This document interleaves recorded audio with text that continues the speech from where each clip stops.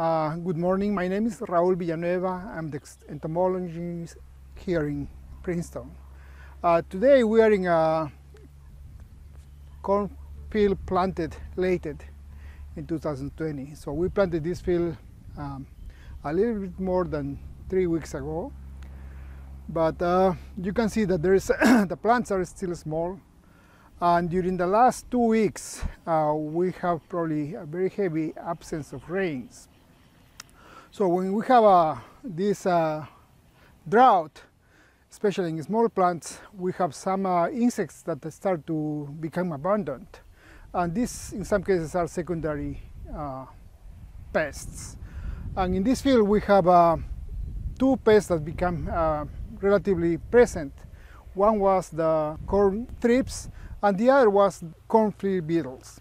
So these insects probably, in most of the cases for corn, don't require insecticide seed treatment, although they can cause some issues.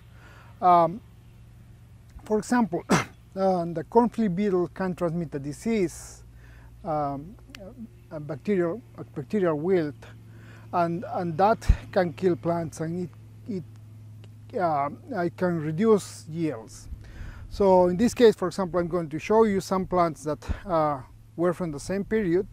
These received several different insecticide seed treatment, but one was more affected than the other ones.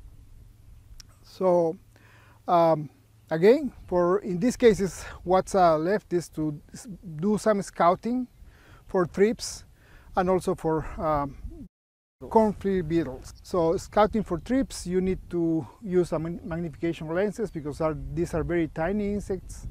And for beetles, you can scout at least 20 plants per field, and then repeat this tally, and then do the average for this counting for if you want to do some application of pesticides.